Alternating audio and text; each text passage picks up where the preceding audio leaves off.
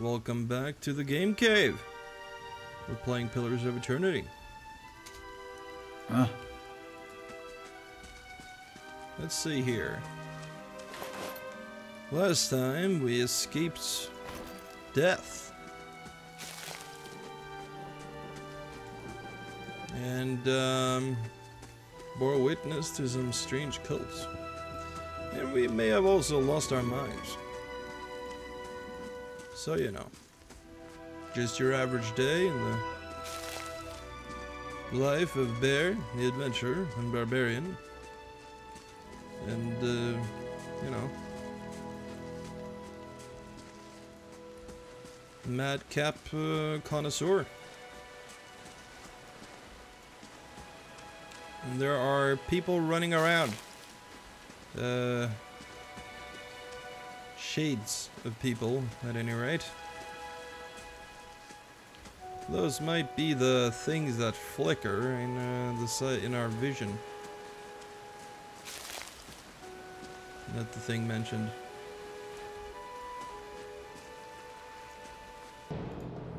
Oh, Zorup! Rage! Oh, there's a lot of them. All right, hold on. Let's attack the one in the middle. Pay attention here.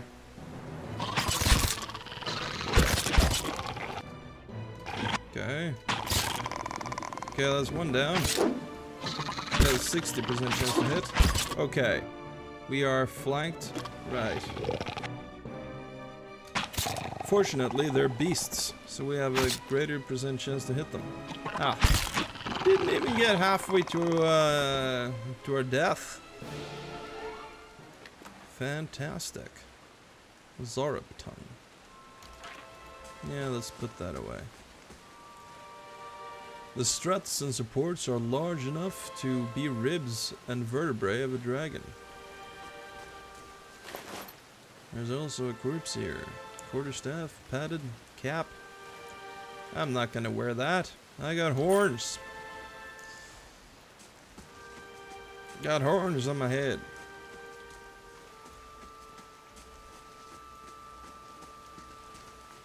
I mean, what are you gonna do? Wear a doofus cap or, you know, show off your horny? Or show how horny you are.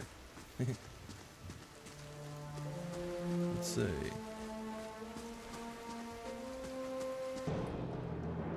Young wolf, alright. Got a 71% chance to hit this bastard.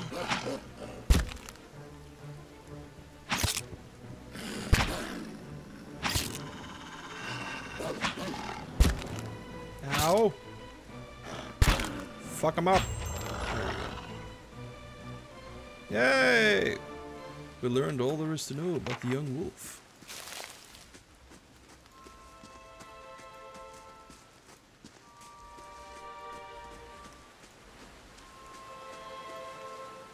Shattered pieces of a crate are strewn across the dirt along with a few muddy vegetables.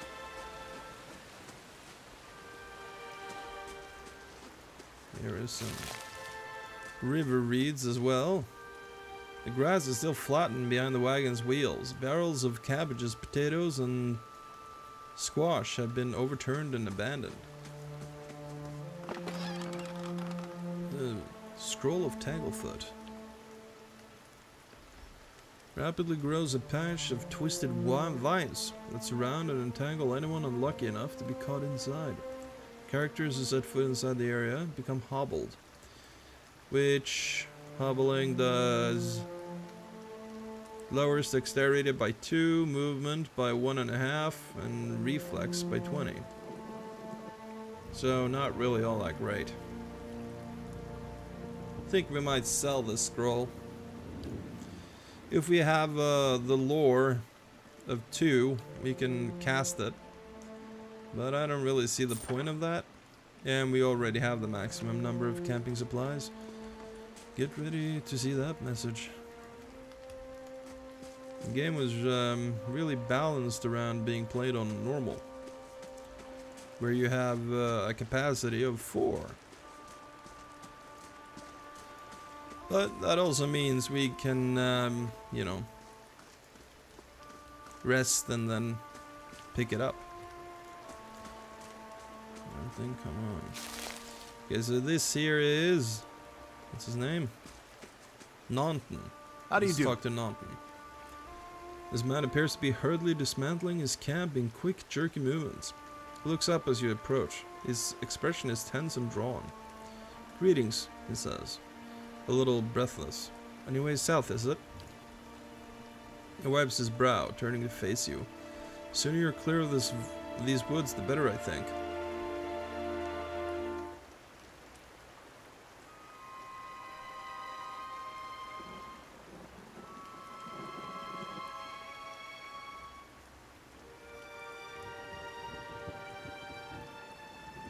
Yeah. Never mind the woods, there's a strange machine up in the north. There are figures clad in black, performing some kind of rite. The man's brows furrowing concern. Ruins. The old Ingwithan place. You'll want to keep clear of those, whatever you saw. Strange things always crop up around Ingwithan sites. I doubt those people you saw were up to no good. I don't doubt they were up to no good, right? Let the Glenfathens deal with it. They don't take kindly to true trespassers, whatever their intentions. And there's enough to worry about in these woods as it is. His expression falls. We came across a bear in a cave to the north. Got the better of a friend of mine, and I just made it out with my life. In any case, this forest already cost me a friend. I'm heading home before it takes anything else. What happened to your friend? We didn't see it coming. Naughton's voice shakes a little as he speaks. We were following a stag, Pearly. He saw something in the branches, and we went tearing off after it. We all but stumbled into the cave.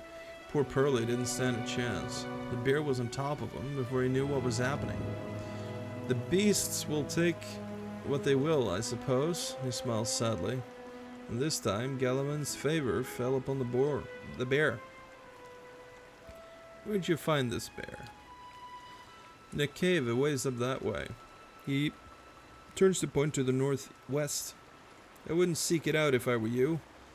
It was a great brute of a beast. I hate to hear that it took another life. Who are you then? Name's Naunton. Born and raised in Gilded Vale. Haven't had a spot of luck since. His face twists. Luckier than Pearly, I suppose. Alright.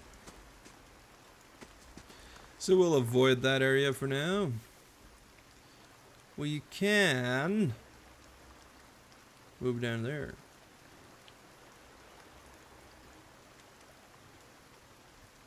And I think we will. We'll leave the exploration of the rest of this place for a little later.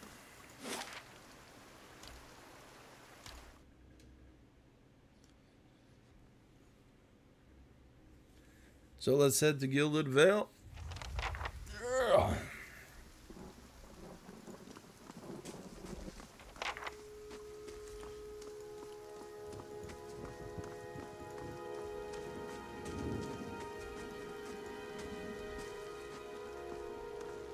Oh,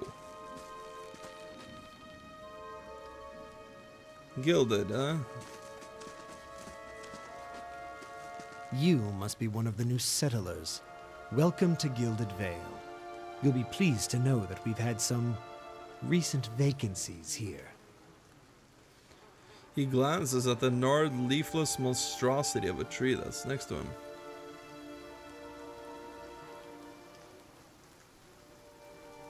Are you mad? No wonder this place looks half empty. The only answer you hear is the buzzing of the flies from the tree. Of course, we'll need to make some inquiries first. The inestimable Lord Radric VII has taken great pains to insulate our town from Widewind's legacy. Have you ever sired a Hollowborn child? What are you talking about? An infant born without a soul, of course. Lord Radric has made it his first priority to eliminate this scourge from our village. I should warn you, stranger, Here in Gilded Vale, we have a special place for dissidents, charlatans, and those who would hide a curse in our midst. He steps to the side and inclines his head ever so slightly towards the deformed tree. His lordship's wife is with child and due any day now. Without his approval, I shan't be able to find you a permanent settlement. It will have to wait until after the birth. We can continue our interview then, after the bell tolls from Radric's hold to signal my lord's new heir. In the meantime, you can find temporary accommodations at the inn just southwest of here.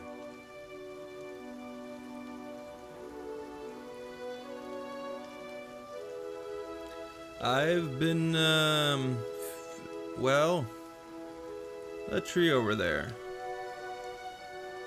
Urgot doesn't even look over his shoulder. Ah, yes. Not everyone has accepted the measures necessary to keep our village safe. Ever since Lord Radric banished the mothers of Hollowborn, some have taken up arms against them. And while he's been searching for a cure, he's been beset with frauds and opportunists.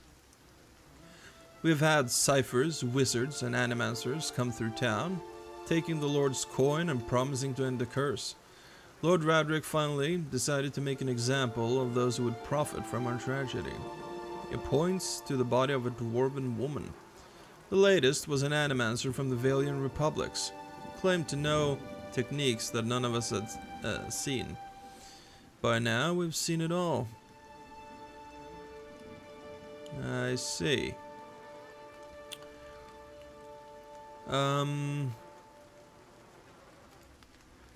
You said something about Hollowborn and Widewind's legacy before. He blinks. I forget that you foreigners don't have the curse in your homelands. The Hollowborn have been a scourge upon the Dyrwood for almost 15 years now. He lowers his voice to a whisper. Children born without souls. He shakes his head. Pitiful, dumb things that breathe, barely, but do not truly live. Some say the Hollowborn are a disease. Some say they are a punishment from the gods. He raises his empty hands. In truth, no one knows, but they began spreading after the Saints' War, and so the name Widewind's legacy stuck in honor of that foul, blasphemous pretender. His voice shakes with vitriol. I see. Lord Radric's decrees may seem strict at times, but he has our best interests at heart. Oh yeah, I don't doubt it. If you have any other questions, don't hesitate to ask. It's important that everyone in Gilded Vale understands our rules.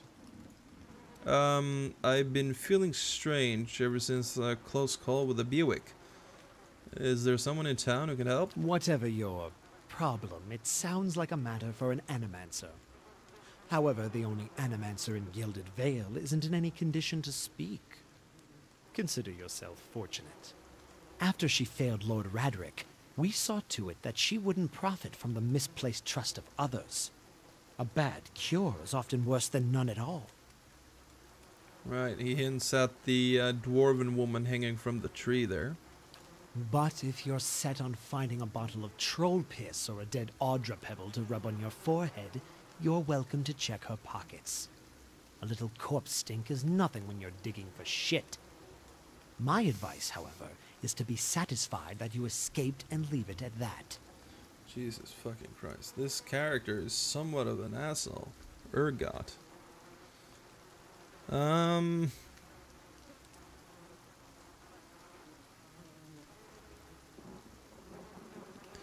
Yeah, before I got here, I saw several people conducting a strange ceremony near some ruins. He regards you carefully. You'll want to mind where you mentioned that. Trespassing on Iguithan ruins is illegal, not to mention dangerous. You probably saw someone attempting a new ritual to appease the gods. People will try anything these days. Barath have mercy, we certainly have.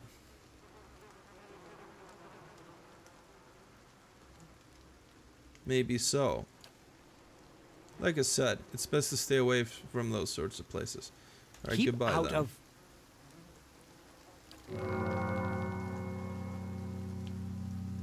Listen! 2 tolls. Let that be the last. 3. Gods have mercy. It seems your arrival is ill-timed.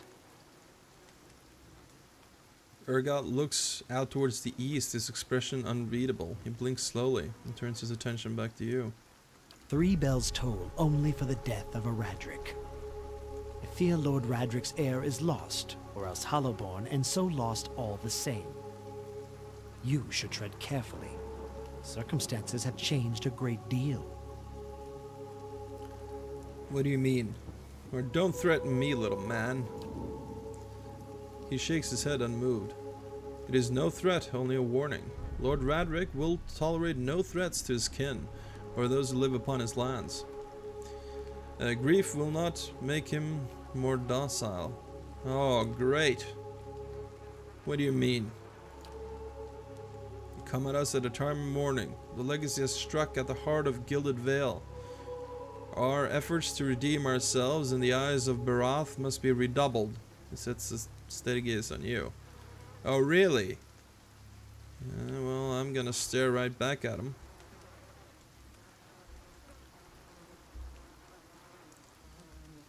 So, does this affect the Lord's offer to new settlers? I don't know why exactly we would want to ask about that, but I think it's the only way to sort of continue the dialogue, so I will. I can be sure of nothing right now. I advise you to get some rest. The inn. Or a stable, for all I care. Find me afterwards. I will know more soon enough. Yeah, don't count on it. So, let's go to the inn then, shall we?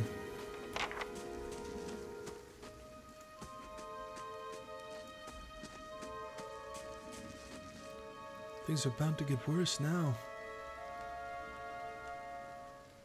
Don't be stupid. They can't possibly get any worse.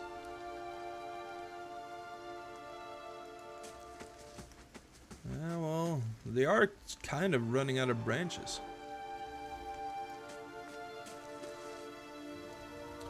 You see 4 people gathered by the door to the inn. Their raised voices and chopping gestures suggest an argument reaching its climax. The first figure raises its hands for calm. The face is partially obscured by a hood, but his height and stature suggest an elf. I meant no offense. Let's put this matter to rest over a round, shall we? My treat. Hoping to soothe our pride with a few Adira coppers, eh? We don't need your coin. Ooh, a fight! One of the other men glares at the hooded elf. His eyes are red from drink, but his gaze is focused. You've got some gall mocking us in our own village. We don't take ill treatments from foreigners, especially not Adirans. Go on. Say it again. I'm itching for an excuse. Fie, you're itching for the kindling touch of your sister, you cocksfeather! I'll cut that barrel-licking tongue out of your head. This is a misunderstanding. I didn't say whatever it is you think I said. We've nigh quarrel. Something surely raw flickers through his eyes. That's where you're wrong.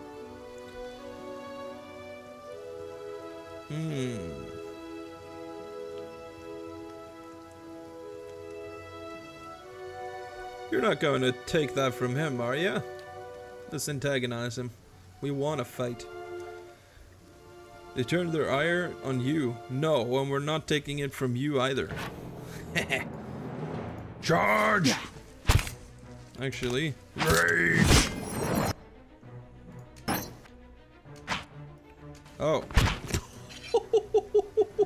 One strike. Bang, bang. Right, as the last of the attackers falls, the elf turns to you, the tension almost gone from his smooth face. Not quite how I hoped to get to know the neighbors. Thank you for your timely assistance with that awkward situation. Actually, that was fun. Then I can't imagine you lack for entertainment in these parts. He straightens his hood, and you note the remains of a fraying embroidery on his gloves. His boots are caked with the dirt of many months' travel, but the leatherwork beneath suggests it's sturdy and fine. Well, I suppose introductions are in order after that little fiasco. Aloth Corvisor, at your service.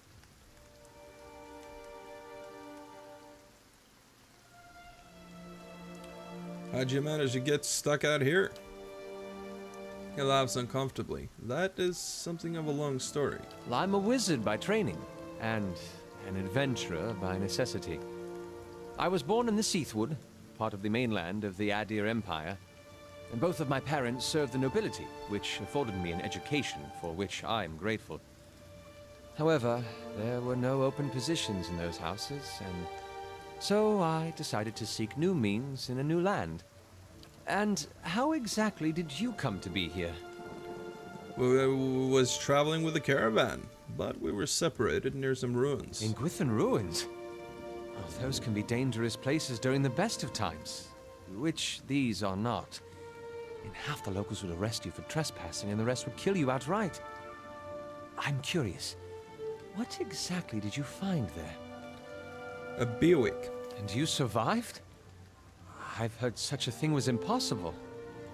But it seems you either have a knack for timing or the favor of the gods. What are you doing in Gilded Vale? An excellent question. I came looking for fresh air and cheap land. Instead, the magistrate gave me directions to the inn and a story about the local lord's expectant wife. But I take it that's a familiar tale. And you.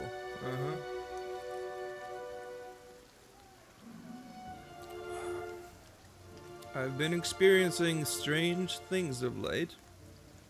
I'm looking for an expert on souls. Indeed.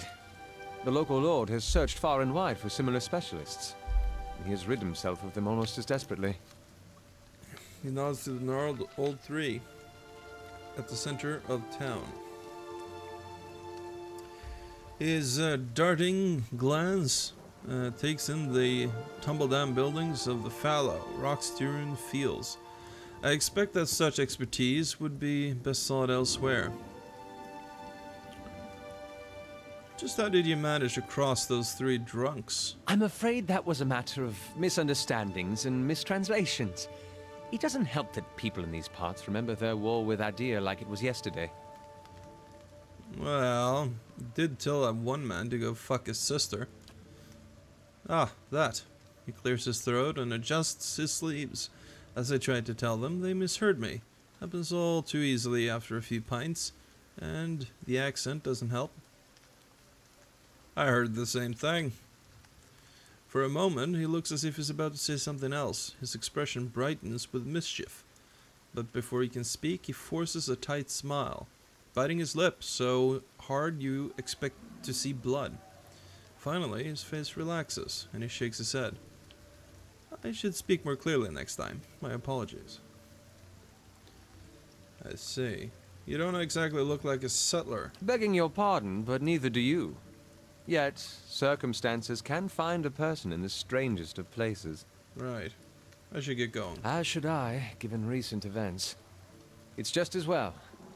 I've had enough of the watered wine and lumpy beds at the inn. They say even the owner tired of the place. Just up and left one day. It explains quite a lot about the upkeep. Perhaps I could join you. I could use a change of scenery, and I find it's better to travel in numbers. So do I. Let's go then. Excellent. I shall follow you. Awesome. So we get a new party member. This is Aloth. Or Aloth. I think it's Aloth. He is a wizard. And I have an option set. I should show you that right now. Let's see. Game. And difficulty.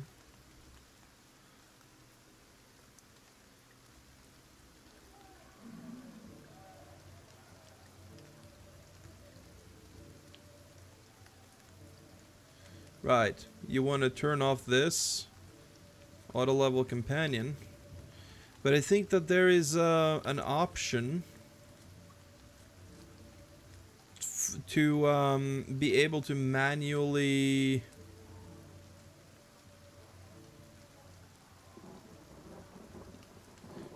like manually level everybody, because normally when you let me just think about how I'm gonna rephrase this, and let's take these clubs here. Nice. When somebody joins your party, their level is adjusted to yours. And there is an option to turn on so that you level them up yourself from level 1. Right? So you don't have to like race to find the NPC. You're looking to join your party as early as possible so that you can affect their development more effectively than the game does by default. So that's something to consider. I want mechanics as much as possible. Right. I forgot to check. I was gonna check what sort of spells he had from before. I can choose one spell. I think he has this one, the Sunless Grasp. Ghost Blades. See what that thing that calls the field of unearthly blades into existence, inflicting immediate pierce damage and a hobble deflection on targets in the area of effect. Okay. Deals some damage. Chill Fog. Calls a blinding ice fog into existence, inflicting blindness and freeze damage over time to anyone in the area of effect.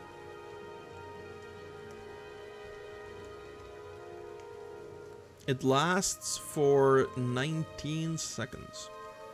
That's actually not bad.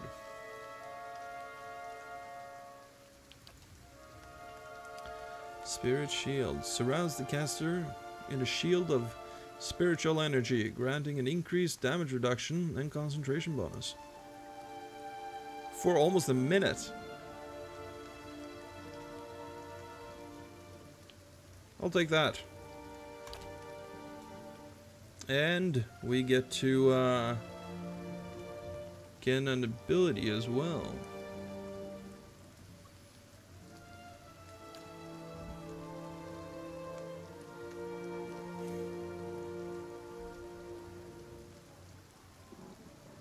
Apprentice Sneak Attack.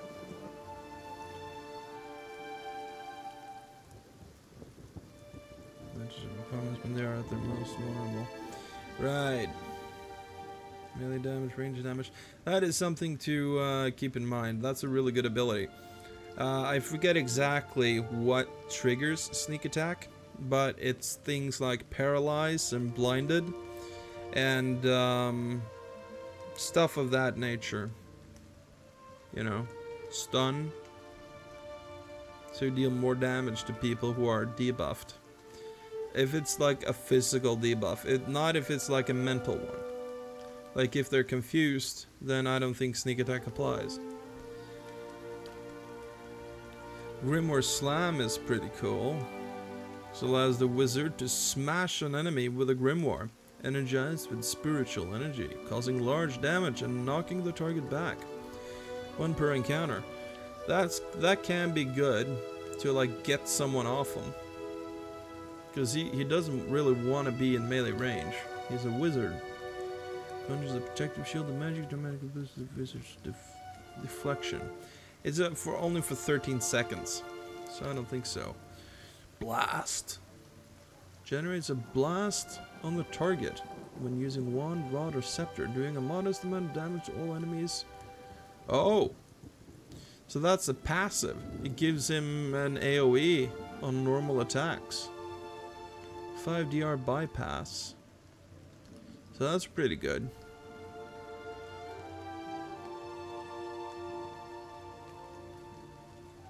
And the radius is pretty nice. Huh. I don't know. See, I'm thinking maybe he should have... Right, scepter or rod. I think it's a scepter he's using now. It's not a wand, I know that for sure. Rapier he is a nobleman, right? So he gets plus accuracy, which should help him hit with his normal attacks. Defensive stuff. Utility, fast runner.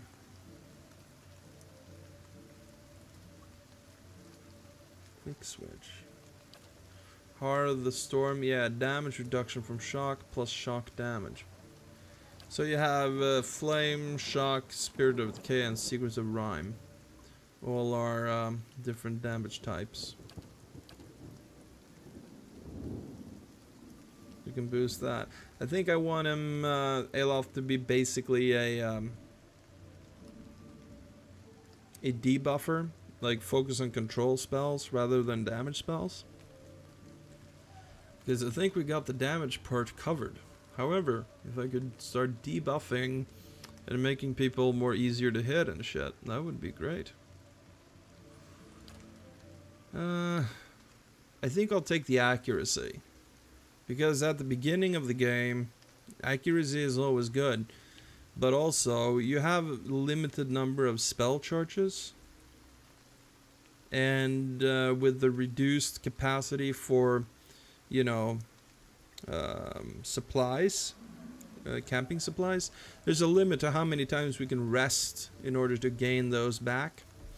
So I think I'll take Weapon Focus Noble. Buff our standard attacks a little bit. Cool.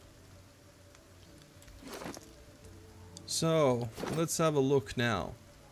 Right, he has 12 might, so he does plus 6% damage. So that's not a lot. He has 10 constitution, so he should not be in a melee situation. Some good dex, that's nice. Perception, well, it's plus 6 intellect, plus 2 accuracy. That's good. Yeah, intelligence of 16, plus area of effect and duration. So he has a lot of intelligence that makes him good at you know, area of effect spells and debuffs. So I think that was the right call. He also has Arcane Assault, 2 per encounter, raw damage versus reflex, if successful daze. Dropping accuracy by 10, dexterity, perception, and intellect reduced by 2, and attack speed reduction. That's really good. So I should use Arcane Assault against the targets that Bear are fighting. Distant advantage, plus accuracy, deflection, and reflex against distant enemies. That's good. Distant enemies is more than 4 meters away, I think, in game terms. Second wind is pathetic, but that's fine. Archimede's Dazzling Lights. Mine is Will and Daze for 15 seconds each. Versus Reflex. Fan of Flames. Burn damage versus Reflex. Cone of Fire in front of the caster. 120 degree cone. That's pretty good. He has Minoletta's Minor Missiles. Crush / corrode damage versus Deflection. 3 projectiles. Oh, so that's that is 3 times.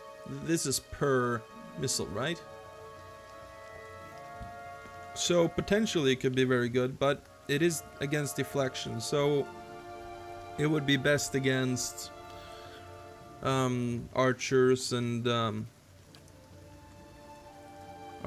wizards, you know, spellcasters. Spirit Shield, That's the one we picked now. And Wizard's Double, plus 40 deflection until hit or critically hit.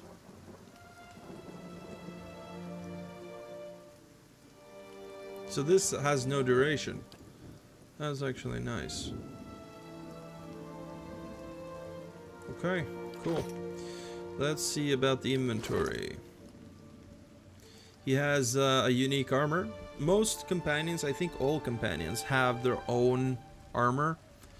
And, you know, it's cool to be able to upgrade that. So he has the Overseeing enchantment, which gives him plus area of effect. Plus 10% ability area of effect, so that also applies to spells. Recovery speed minus 30, yeah, it's a medium armor. Good damage resistance. Let's see, Aeloth's leather armor has been lightly enchanted to enhance his spellcasting abilities. It also appears to have custom decorative patterns stitched into the surface. Unlike most Dyrwood leather armor, Aeloth's has been tailored in the Adir style, meaning that the torso is more heavily reinforced, but it lacks sleeves due to Adir's hot and humid climate. Right. And here's the Grimoire. Ooh. Learn 100 coppers. How many coppers do I have? I have 160.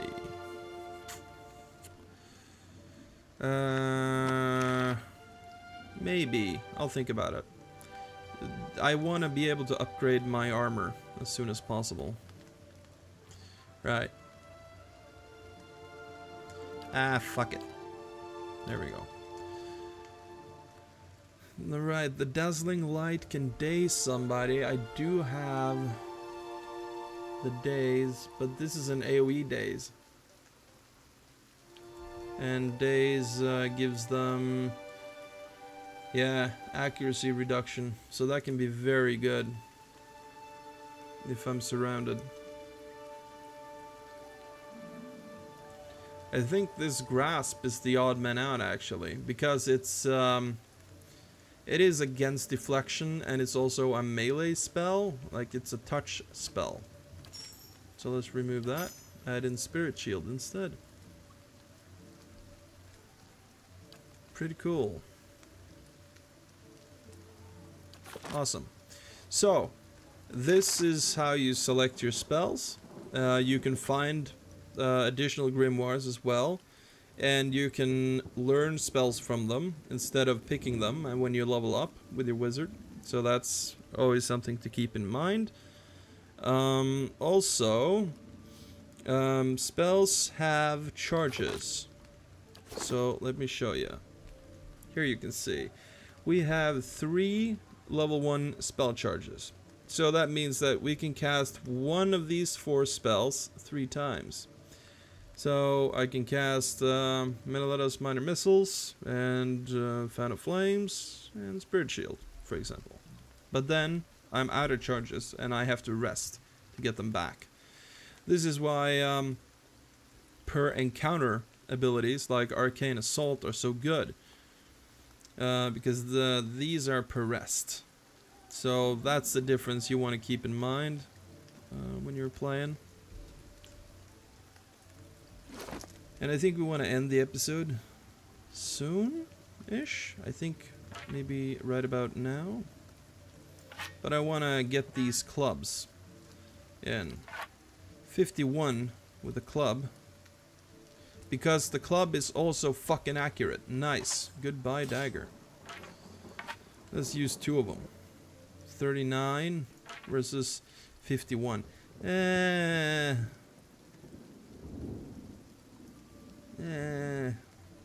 Maybe we'll see how it turns out, I guess. Hunting bow we can put away. We'll keep the armor for now. The torch is actually a club. So accuracy, right. It has shit accuracy.